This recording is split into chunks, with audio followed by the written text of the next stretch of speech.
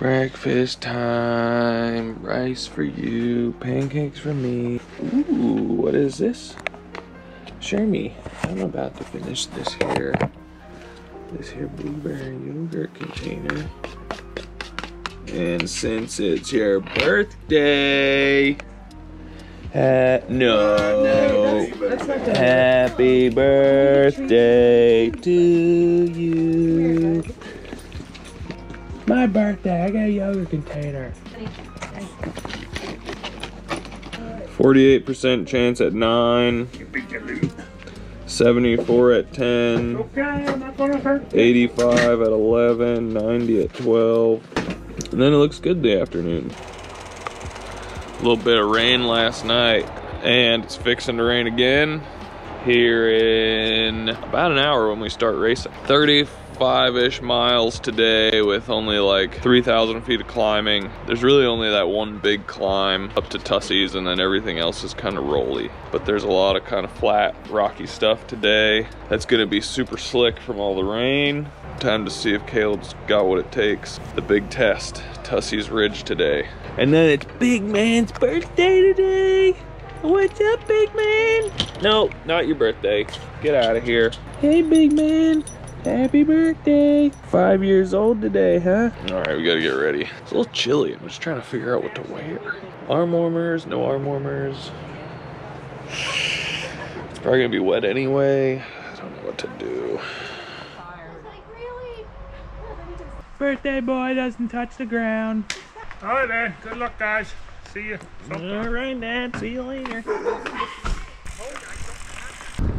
Woo, woo, big day, woo. I am gonna give her the beans. Are you gonna give her the beans? Yeah. You don't seem like you're gonna give her the beans. I wake up here.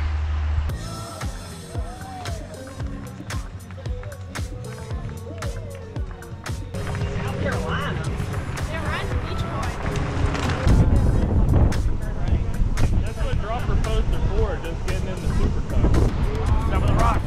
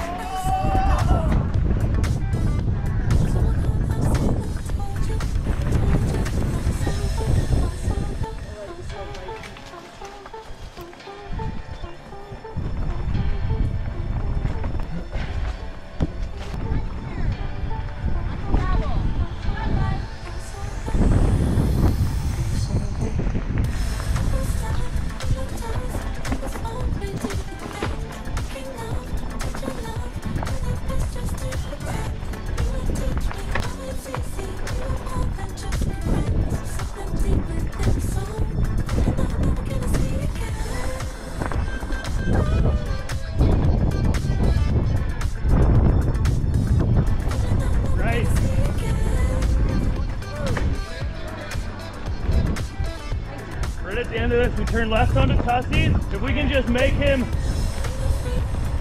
keep digging, he'll be sloppy on the rig.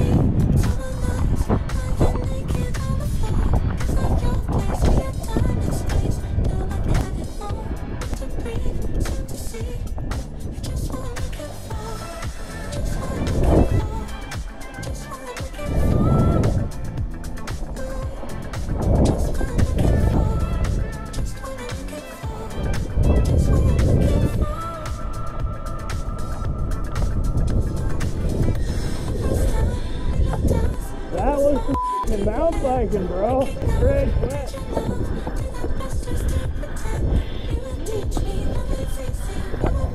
Right. Never mind, sorry. My bad.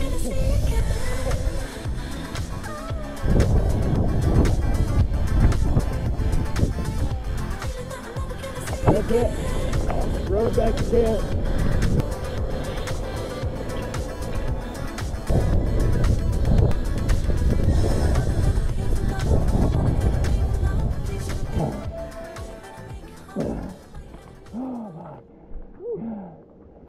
Good stuff. Did you give the Ridge the beans?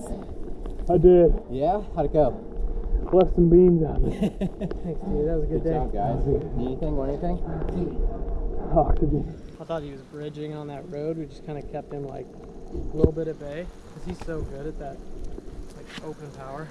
Yeah, but I knew if he was like working and then went into the ridge gassed, he'd be fucked. Yeah, you gapped him on Longburger a little bit. You were like, be smooth, and then I immediately hit the worst drop. Hey, man. Woo! That ridge was something, wasn't it? That was gnarly. All cleaned up here back in the RV after stage 4, and man, it was a doozy. It's still raining. Enjoying this moment of quiet solitude. No dogs, just me. Couldn't have asked for a better day. Make up some time. Got to start not in the rain, which was great, and then it rained a little bit overnight, so the trails were nice and slick to start the day, and then once we got up on Tussey's, the rain was just blowing sideways. Things stayed together for like the first 11 miles. There was a lot of gravel, and then we hit some flow trail around the lake. Then we got into the first techie trail, which was John Wirt, and I got to the front to kind of test the boys. It's a little too flat, and I wasn't really pushing the pace that hard just because kind of early in the day. We got out of John Wirt, then Carson took over pacemaking on Longburger. He kind of started to gap Caleb a little bit, and then we turned left up 3 bridges, really turned on the throttle, and then he really gapped Caleb. Maybe only like 7 seconds or so, but that was enough for us to come out of 3 bridges and be together on the road climb back up to Tissuey Ridge. And we were able to, you know, trade pulls. We were saving energy, making Caleb work. Yeah, then I got to the front and just, I knew that if I was gonna make it happen, it was gonna be on Tissuey Ridge. And so I just like let her fly. Man, it was wild. Made it through Tussey's, maybe grabbed a little enduro bonus. I'm sure Carson played the Grand Fondo game on me, and he probably got me in the enduro. And then Carson and me just traded pulls all the way back to camp.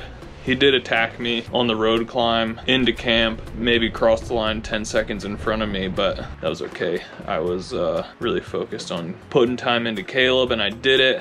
Not sure exactly what the time is, but fingers crossed I might have taken over the GC. Wait for this rain to pass and then go to awards tonight. See how Emily did. Hopefully she kept air in her tires today. Did you keep air in your tires today? I won. You did? 8 minutes, but I don't think it's gonna be enough. No! Why not? Tomorrow's gnarly. I know. Yeah, I just want to race in the yellow jersey. Well, who cares if you race in the yellow jersey as long as you get it on the last day? The last one's the best one. Now for the GC, in 3rd place, Carson Beckett. 2nd place, Caleb Swartz. And our new race leader with a time of 9:41:53. Approximately 30.5 second lead, Kerry Werner Jr. It's a race.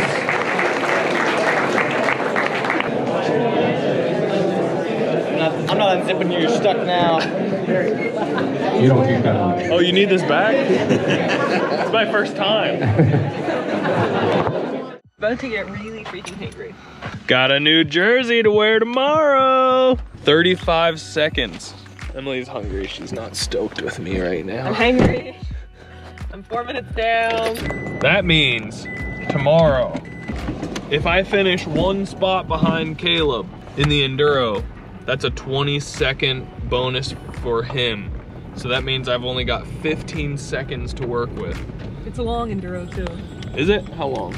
We should look at the distance, but it's pretty long. But it's a lot of downhill, right? Yes, all downhill. 1 very small uphill. Oh.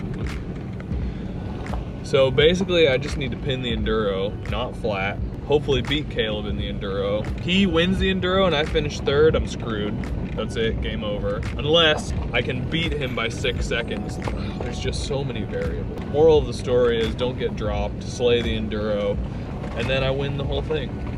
And finish the vlog earlier so we can go to bed earlier. Yeah, easier said than done.